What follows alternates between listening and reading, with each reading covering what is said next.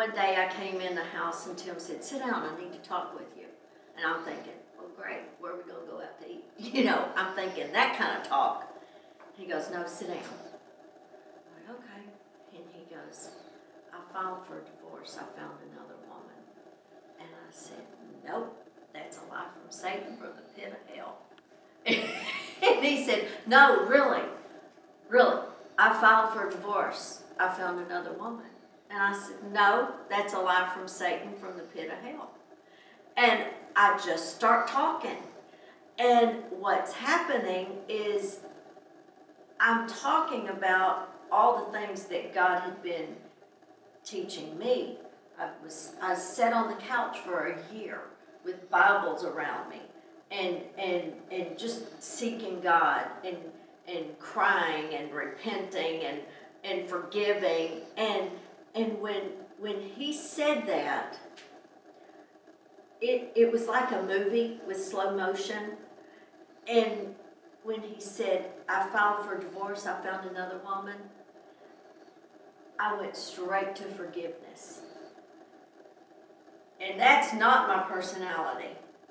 And, and because God had been preparing me for over a year, be quick to repent, be quick to forgive.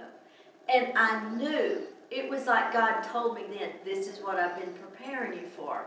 And I went straight to forgiveness. I didn't say it out loud like, I forgive you. But in my mind, in my heart, I was like, I forgive you. And when I did that, I started verbally speaking everything that I felt like I've been learning. And he's just looking at me like, that's weird. Because I knew what I was saying, and it was coming out prophetically.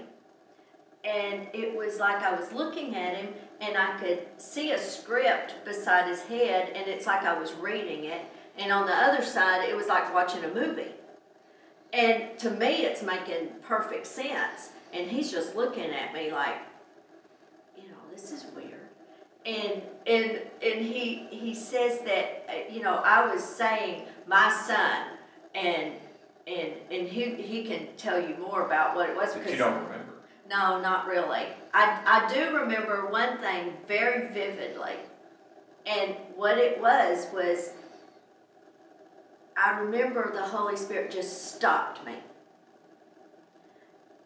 And because the Holy Spirit stopped me, because in his mind he was thinking, well, you know, I know she's smart, but is she that smart? Like the woman I just asked for a divorce is now the voice of God? Like, you know, how convenient is that? And when the Holy Spirit stopped me speaking, then my next words were very powerful, because it wasn't my words, it was God's words speaking to Tim.